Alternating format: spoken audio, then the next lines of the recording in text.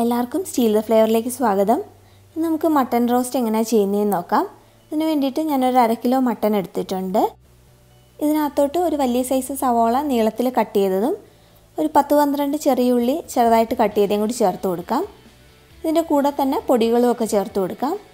1.5 teaspoon മുളക് പൊടി, ഞാൻ കാശ്മീരി റെഡ് ചില്ലി ഉപയോഗിച്ചേക്കുന്നത്, 1 ടീസ്പൂൺ മല്ലിപ്പൊടി, 1/4 ടീസ്പൂൺ മഞ്ഞൾപ്പൊടി, ഒരു 3/4 teaspoon garam masala, 1 teaspoon ginger garlic paste, ആവശ്യത്തിന് ഉപ്പ്. ഇത്രയും കൂടി ചേർത്ത് കൊടുത്ത് ഇത് നല്ലപോലെ ഒന്ന് തിരുമ്മി യോജിപ്പിച്ച് വെക്കാം.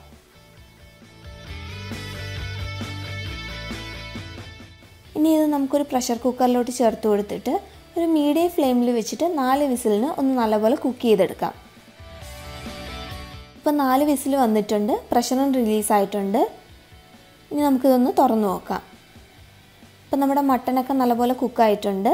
നമുക്കിനി ഇത് റോസ്റ്റ് ചെയ്തെടുക്കാം. ഇനി നമുക്കിത് റോസ്റ്റ് ചെയ്യാൻ തുടങ്ങുന്നതിന് മുന്നായിട്ട് ഒരു 1/4 ടീസ്പൂൺ പെരിഞ്ജീരകവും ഒരു 1/4 ടീസ്പൂൺ കുരുമുളകും ഇത് രണ്ടും കൂടി ഒന്ന് ചതച്ചെടുത്ത് മാറ്റി വെക്കാം. ഇപ്പോൾ ഇത് നല്ലപോലെ ചതച്ചെടുത്തിട്ടുണ്ട്. നമുക്കിനി ഇതൊന്ന് മാറ്റി വെക്കാം. ഇനി നമുക്ക് റോസ്റ്റ് ചെയ്യാനായിട്ട് ഈ പാനിൽ ഒരു 3 ടേബിൾ സ്പൂൺ എണ്ണ ചേർത്ത് കൊടുക്കാം. എണ്ണ ഒന്ന് ചൂടായി വന്നിട്ടുണ്ട്. ഇതിനകത്തോട്ട് 1 teaspoon ginger garlic paste, 1.5 teaspoon മുളക് പൊടി, 1 ടീസ്പൂൺ മല്ലിപ്പൊടി ഇത്രയും കൂടി ചേർത്ത് കൊടുത്തിട്ട് ഇതൊന്ന് മൂത്ത് വരുന്നിടം വരെ നമുക്കൊന്ന് വഴറ്റി കൊടുക്കാം. ഇപ്പോൾ പൊടികളൊക്കെ ഒന്ന് മൂത്ത് വന്നിട്ടുണ്ട്. ഇതിനകത്തോട്ട് നമ്മൾ നേരത്തെ പൊടിച്ച് വെച്ചിരുന്ന പെരിഞ്ജീരകവും കുരുമുളകും കൂടി ചേർത്ത് കൊടുക്കാം. അതിൻ്റെ കൂടെ തന്നെ ഒരു മീഡിയം സൈസ് തക്കാളി ചെറുതായിട്ട് കട്ട് ചെയ്തെടുത്തിട്ടുണ്ട്, അതും കൂടി ചേർത്ത് കൊടുക്കാം. ഇനി ഈ തക്കാളി നല്ലപോലെ വഴണ്ട് ഈ മസാലയുടെ കൂടെ യോജിക്കുന്നിടം വരെ നല്ലപോലെ ഒന്ന് വഴറ്റി കൊടുക്കണം. ഇപ്പോൾ തക്കാളി നല്ലപോലെ വഴണ്ടിട്ട് ഇതിൽ നിന്ന് എണ്ണയൊക്കെ വിട്ടു വന്നിട്ടുണ്ട്. അപ്പോൾ നമ്മുടെ മസാലകളൊക്കെ നല്ലപോലെ മൂത്തിട്ടുണ്ട്. ഇനി ഇതിനകത്തോട്ട് നമ്മൾ നേരത്തെ വേവിച്ച് വെച്ചിരിക്കുന്ന മട്ടനും കൂടി ചേർത്ത് കൊടുക്കാം.